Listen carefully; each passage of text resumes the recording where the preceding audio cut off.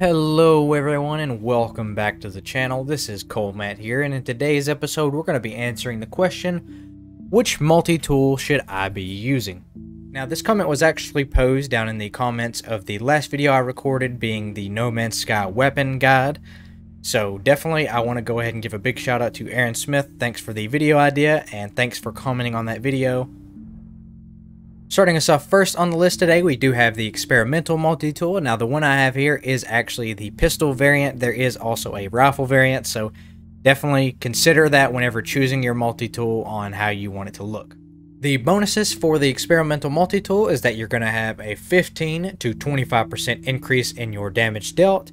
You're going to have a 25% to a 30% increase in the mining speed, as well as a 100% increase in your scanning range. Up next on the list, we have the newest addition to the multi-tool family, being the exotic or the royal multi-tools. Now, if you're looking at the screen and you're asking yourself, why does this weapon have 48 slots? This is actually something I done for the last video through No Man's Sky Save Editor. So definitely don't take that as a bonus for this weapon. You will, at full, only have your standard 24 slots. This is just an edit. So if you guys want to know more about how to do that in No Man's Sky Save Editor, leave a comment down below and I'll make a guide on that soon enough. With that being said, we're going to go ahead and jump right into the stats. At an S-Class ranking, we're going to have the exact same stats as the experimental. Just to recap, that is a 15 to 25% increase in the damage dealt, a 25% to 30% increase in the mining speed, as well as a 100% increase in the scanning radius. And last but not least, we have the alien multi-tool. This weapon will definitely stand out in a crowd, so if you're someone who likes to be seen, definitely make sure that you choose the alien multi-tool. You'll probably never run into someone with the same multi-tool as you, especially if you went out and found your own. Now onto the stats of this weapon, we are going to have an increase of damage dealt by 25% to 35%, an increase in your mining speed of 15% to 20%, and then an increase in your scanning range between 50 and 60%. With that being said, I do still want to give 2 tips to anyone still trying to make the decision. Tip number 1 being, we do now have 6 slots available for multi-tools, so definitely take that into account, and I would go ahead and get one of every kind of weapon.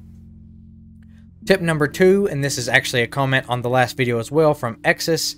I want to go ahead and thank you for your comment, and sorry if I mispronounced your name, but you do want to go ahead and have a trash or a throwaway multi-tool, because whenever you go from the center of one galaxy to the next, it's going to break all of the technology on the multi-tool you have installed.